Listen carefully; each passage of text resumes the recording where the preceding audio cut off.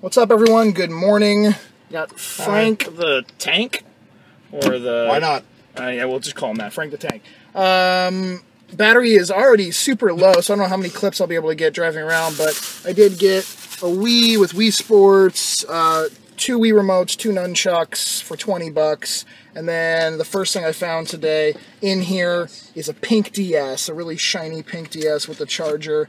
That was $5. It's so miserably hot already. He brought water, and I forgot to bring water. So if I die, you got to start driving around, because I'm already going to die right now. There's a garage sale right back over here. And for $8, I got a silver PSP. It has a screen protector on it. I'm hoping the screen underneath is not scratched up or anything. There's no battery in it, though. The battery had exploded. Not like to the point where it was leaking or anything, obviously, but it just puffed out, so it wasn't in there anymore. There's a charger. There's a car charger. I figured for $8, and it had a memory card inside. It was worth a gamble on it. I actually don't have a silver PSP. The back is a little scuffy, but it's not absolutely horrible, so I'll probably end up just holding on to it until I find like a better condition one. But it's probably pushing like 90-something degrees, 95 degrees. And it's only 9 o'clock in the morning. This is ridiculous. But there's no breeze. Look at me, there's nothing. It's dead. It's dead out. But lots of garage sales. So, I mean, not finding a ton of stuff, but at least we're not driving around doing nothing. Just swung by this Cash America over here. This is the one where in the past I've gotten some really, really good deals. The main person that deals with the video games, she recently, in the past few months or so, she started, marking the prices at a little bit higher. I think maybe she was realizing that she was selling them too cheap. So she's still very nice, and I did pick up something for my collection. It is not in perfect shape, but it is better than everyone I ever seem to find. Shut up, Buzz! Damn. It's gonna get hot here now. This, I got it for $50. It's the Mario Edition DSi XL. Came with a charger. Screen has a few little scratches on it, but there's no cracks in like the outer shell, which always seems, this one has cracked hinges or the corners are cracked on it. So I picked that up for myself. And then you got... I got Game & Watch Gallery 4. For $3. For $3. And a different garage Yeah, sale. he's showing the stuff he got throughout the morning. One of the little GameCube pouches. That was $1. The whole Star Trek original series set. And they originally wanted $20, you got it for $15. That's a lot of Blu-ray discs for $15. Yeah. Just had the score of the day for sure. For $100, I just got 2 copies of Smash Bros, Mario 64, Mario Kart, Harvest Moon, Super Mario 2, Super Mario Sunshine, Zelda. It's starting to rain right now. Mario Party 6, Smash Bros. I'll tell you that story once I get out of the rain. My camera died actually right when it started to pour down rain, so unfortunately there was no more car footage for the day. But Katie's here now. Hi. She is playing the new Heavensward expansion for Final Fantasy XIV. She had early access to it, and she played like 11 hours yesterday. And what's your favorite part so far? Flying. Flying. The gold. But I don't get to fly yet. Not the gold choke, the black chocobos. She gets to ride I got around. my black choke. Anyways, before I show you the rest of the stuff from today and from earlier this week, as always, it's time to do the game giveaway. And since Katie's here again, I'll just use Katie's head as the drum. So here we go. The winner of this week's random game on whatever system they want is Timothy Dahl. Congratulations, Timothy. Please send me a personal message either here on the YouTube page or on the Facebook fan page. The link to the fan page is in the About section down below. Let me know what system you want your game to be for, and I will get in your address, your mailing address, and I'll get that out within the next week or so. It usually takes me now about a week to at least get them out. Anyways, and as always, there is a game giveaway this week as well. All you have to do is be subscribed, thumbs up this video, leave a comment down below. Comment can be about whatever, but the suggestion this week is related to what? Convention. There we go. Conventions. It's kind of coming to that season, the summertime. There's a lot of conventions going on that cover all different types of what you might enjoy, comic books, video games, whatever. Do you go to any? Are you going to any that are coming up? What have you your favorite ones been in the past? For me, This year, I'll be going to one in Tampa called the Fanboy Expo, which is in just about a month from now. I'll actually be setting up at that convention with Jeremy. And then in September, beginning of September, we'll be going to Dragon Con in Atlanta, just for the hell of it, for fun. It's always something we do. And then at the end of September, it's Retropalooza in Texas, the Game Changers convention. So that's my convention stuff for this year. But anyways, that's the comment suggestion. So to enter the game giveaway, all you have to do is be subscribed, thumbs up this video, leave a comment down below. And the contest always goes until Friday, Eastern Standard Time at 9 p.m. to enter. And then you have to watch the video on Sunday to see if you won or not. On to the pickups. Oh, one thing I wanted to mention real quick as I show you some stuff. I've been getting a lot of messages relating to not being able to leave a comment and like actually enter the contest. People are saying it's like the comment section's disabled. It's not disabled. It has to do something with using like the mobile app for YouTube, and if you had recently updated that app or something, it's not allowing comments to be shown. So I heard that some people have like undone the update and now it's okay. Regardless, if you go on a computer or if you don't update it or something, you can still leave a comment. So I just want to make sure people know that the comments have not been disabled. It's something to do with the app on like a mobile device, because that's computers. That's it. That's the answer. Computer stuff sucks. The first thing I'll show you is sort of the recap of when it started pouring down rain when I was out in the car, the last clip you saw. This is all the stuff I got for $100. I'll also show you a little picture in a second of what Frank got. Unfortunately, since the camera died, I couldn't show you all the stuff he got as well. He ended up getting one of the copies of Smash Bros. On 64. He wanted one, so we bundled it all together, bought it. I paid $100 for it all, and then he bought the Smash Bros. Out for $8. So the rest of the stuff that was in there: Super Mario Bros. 2, Mario 64, Harvest Moon 64, that Ocarina of Time, Mario Party 2, Super Mario 64. I just can't remember if you guys actually got a chance to see all these or if I skipped any in the car. Mario Kart 64. There's another copy of Smash. The guy actually ended up having 3 copies of Smash Bros. On the 64. He wanted to keep, obviously, at least one, so those were the 2 extras, the one I got and the one Frank got. We have Wind Waker, that's complete. Sunshine is complete. Melee is complete. Mario Party 6 does not have the manual. I'll throw... Oh yeah, hold on. First I'll tell you the story of what happened with this stuff.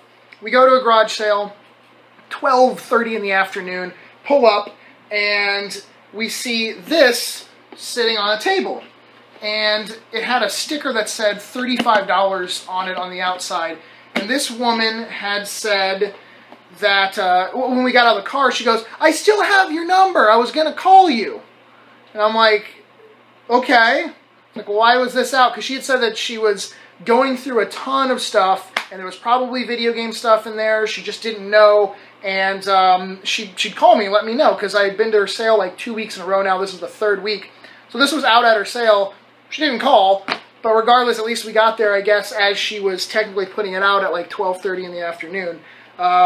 So I asked, well, did you find any games? No, she hadn't found any games yet.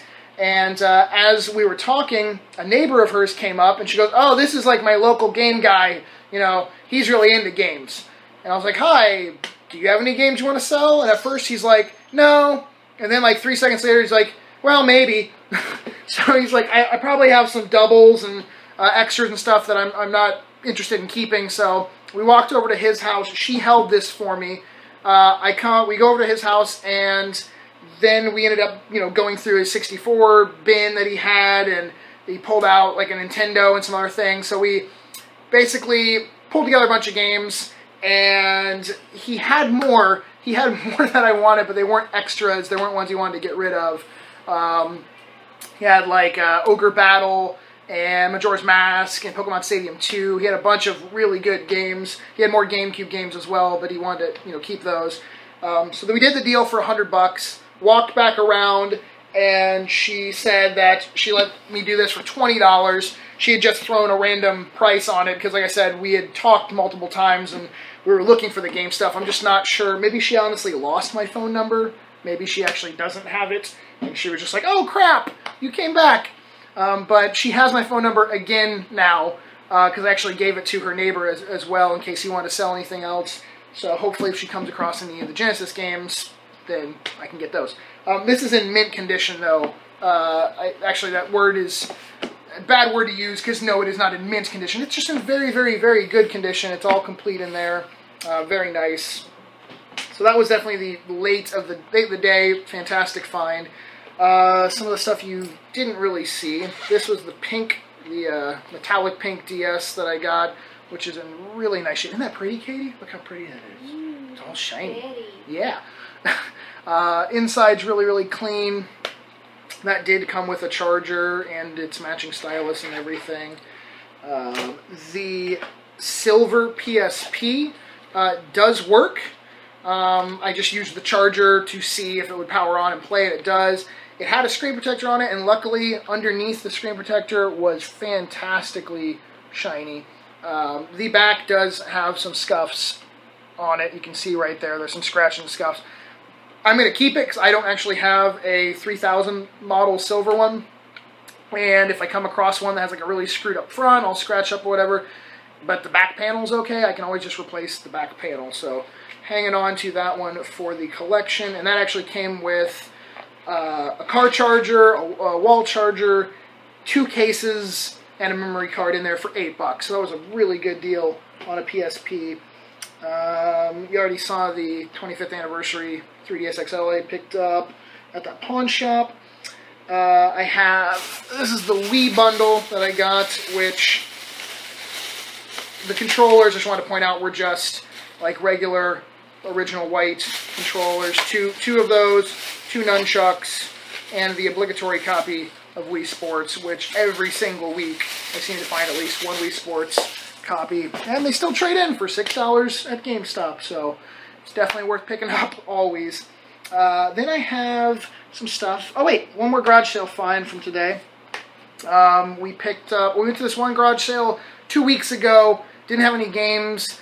Looked like they would never have games because they had just old little knickknacks and tchotchkes and stuff. But she said, well, we're going to have multiple garage sales. Maybe there'll be some games. And I guess her son was there this time. And a sealed copy of Batman Arkham City on the 360 for $3.